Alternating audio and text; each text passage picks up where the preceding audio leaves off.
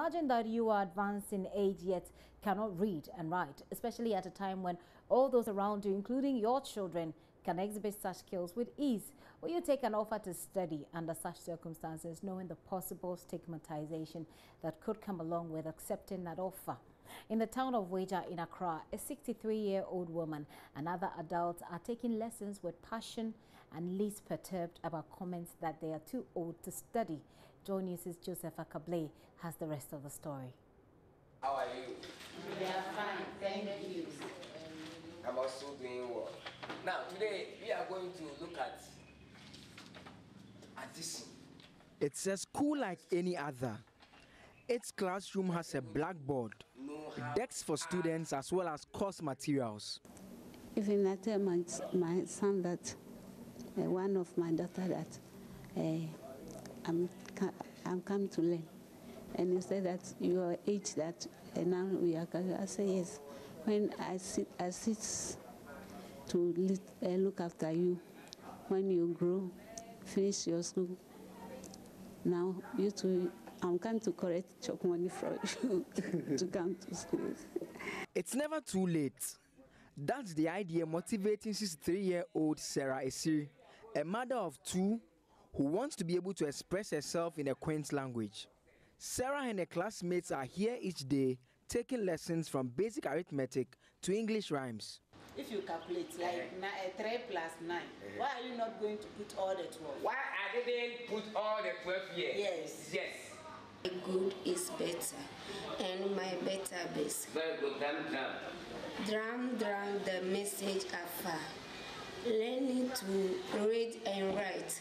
It's a typical classroom situation, except these are adults. While they are at it, some of the children whose school facilities the adults are using are busy playing football on a compound. Their headmaster, Techi Kodam, explains why he decided to allow the use of the school. And they also need the knowledge. And there's the agency looking at the people, the mothers, the fathers, the brothers and sisters who are out there so ignorant of what is happening. So there was a clear call to listen to them. I gave this facility over a year for free, nothing. Back in the classroom, Reverend Joseph Yamwa is focused on his students. He tells me how brilliant they are. I'm not facing problem over here at all. Actually, I'll give the student over the 80%, I'll give these people 70%. Because looking at the standard and how they get my teachings as early and then quick, I'm amazing. In fact, I'm amazing. What could motivate an elderly person whose children are in school to want to be educated, especially at a time when they are far advanced in age? I just want to learn that to help them.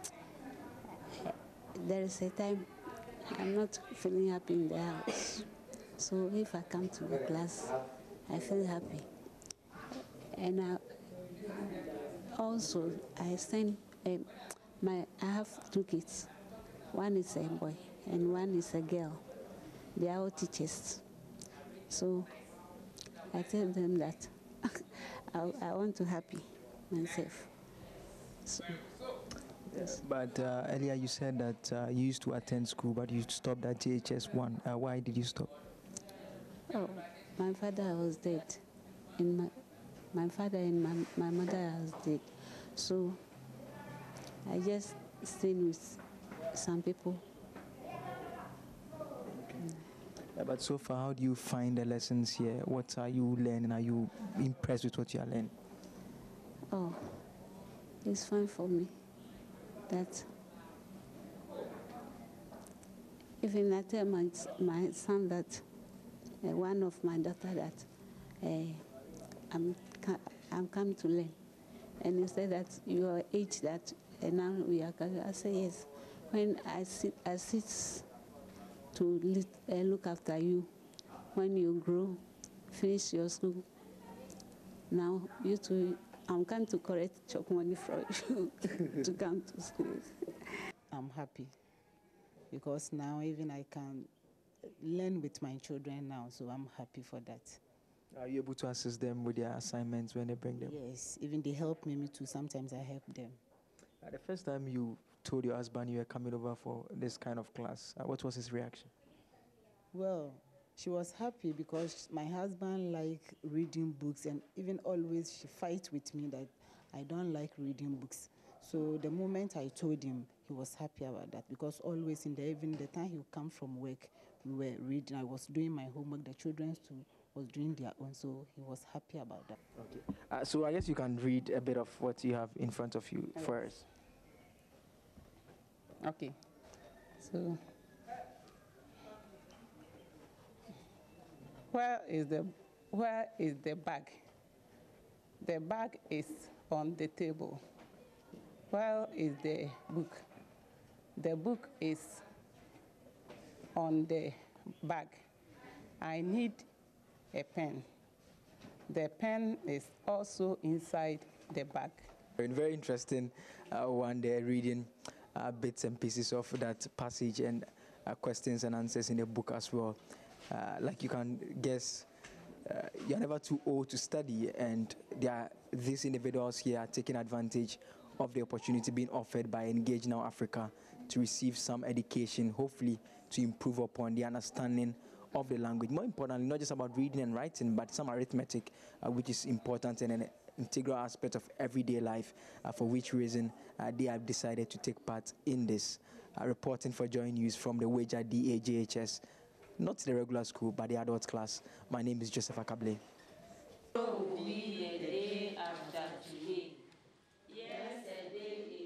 Isn't it so easy to fall in love with the first woman? Well, she's happying herself. Why don't you happy yourself as well if you feel that you need this kind of education? Go for it. Well, on the occasion of the World Literacy Day, Joseph Akable has also engaged the country director of Engage Now Africa, Cecilia Mankwa. The non-governmental organization has been championing adult education in the sub-region. When you lose the ability to read, write, or make use of arithmetic, it will be tough for you, I guess. How about those who don't have this ability entirely? As part of the UN's Literacy Day, they decided to pay some attention to literacy, more importantly in the digital age. And I'm here to engage Cecilia Mankwa, the country director for Engage Now Africa, to pick her thoughts on exactly what the day means for them, and more importantly, some activities that they've got lined up as part of their celebrations for this year's activity. Madam Mankwa, thank you for joining us. You're welcome. Thank you for having me. First, let's start off by talking about Engage Now Africa. We know there are many other NGOs. What kind of NGO are you, and what are you into? For which reason you decided to take an interest in this day? Engage Now Africa is a non-profit organization whose main aim is to end poverty in Africa. We are currently in 5 African countries, which comprises of Ethiopia, Namibia, Sierra Leone, Uganda, and Ghana. And we are into 6 main initiatives. We are doing education, we are into self-support assistance, we are into medical services, we are into clean water and sanitation, we are into orphanage support and eradication of modern slavery. In terms of the specifics, so assuming you are, for instance, in Namibia, what are you doing in terms of education?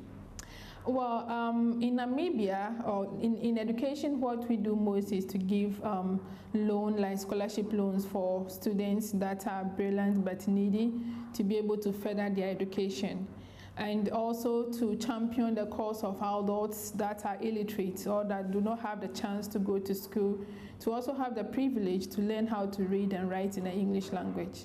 And so far, how has it been in terms of the impact that you expect to make? Because definitely, if any individual is undertaking any activity, one thing that you'll be doing is how eventful has it been? If it's not reaping much dividends, then it's not worthwhile engaging them. How has it been for you? Well, the impact we want to make is to really help the adults that are illiterate to learn how to read and write, to be able to gain their self-confidence, to be able to interact with people that they deal with.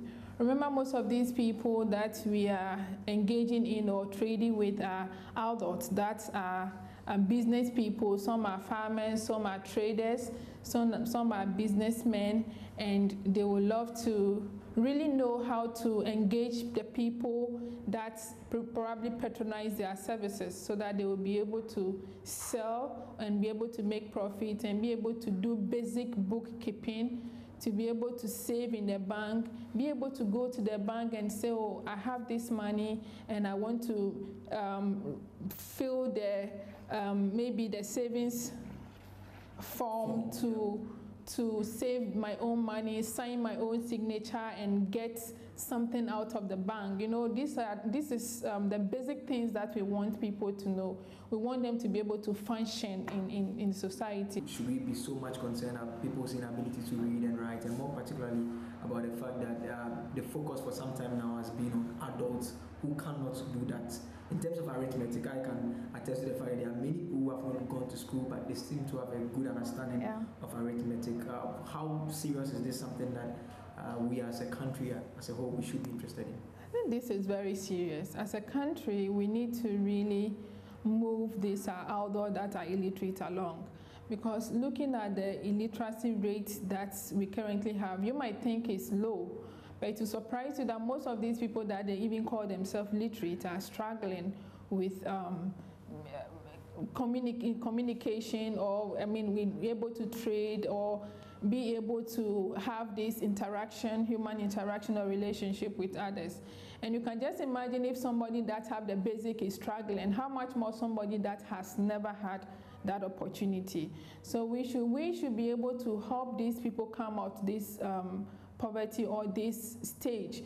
We noticed that most of the initiatives that I mentioned from the beginning that we take to these communities, we have most of these people that are very vulnerable because we work with the deprived communities, and they really like what you bring to them, but probably the maintenance or taking care of what you have given them is always a problem. Then we also notice that because they themselves have not been to school or stopped along the way, they are not encouraging their young ones, their children, to take their education very seriously.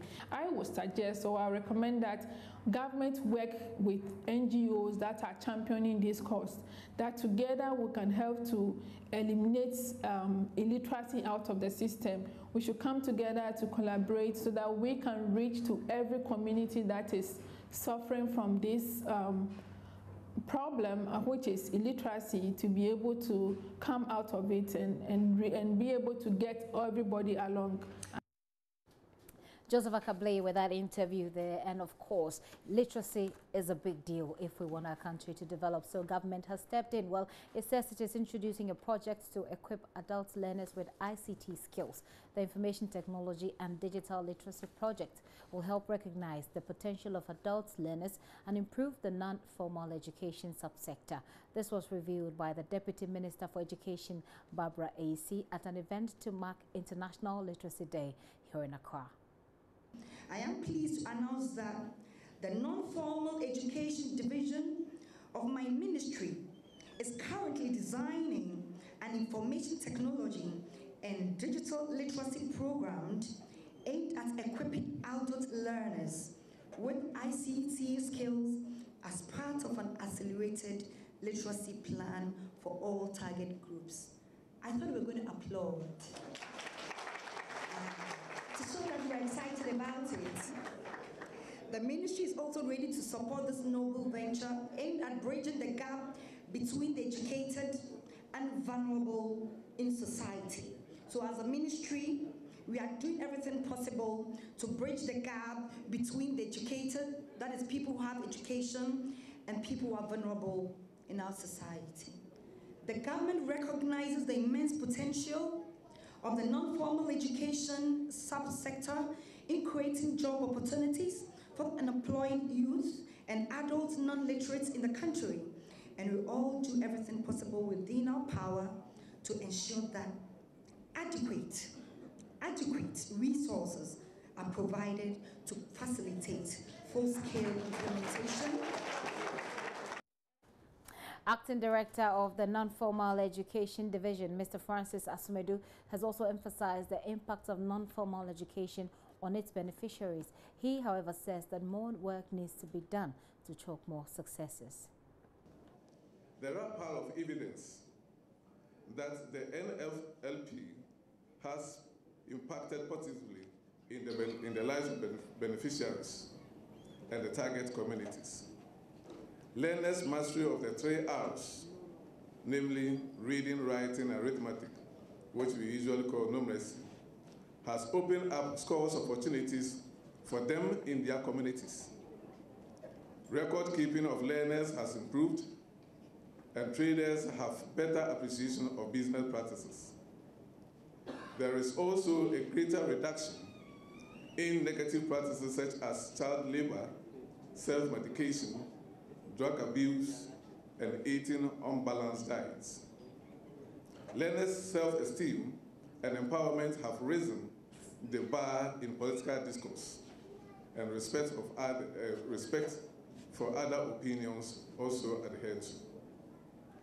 Mr. Chairman, while it is refreshing to know some of these amazing developments, it is perhaps uncomplimentary to realize that the division is yet to open a single class that will upload digital technology. This, for me, shows how late we are behind the clock, but we will catch up. You're still watching The Pulse with me, Gifty and Opia, and it's Friday. We ought to be excited, don't we? Okay, I'm going to take a very quick break, but when I return, we'll tell you about some arrests that have been made in Kaswa, some suspected armed robbers. And you do know, if you follow the show, that we brought you what we highlighted, the insecurity issues in Kaswa. And so it is quite dramatic that right after that, there'd been this massive arrest. We'll tell you more about that right after this break. Please don't go away.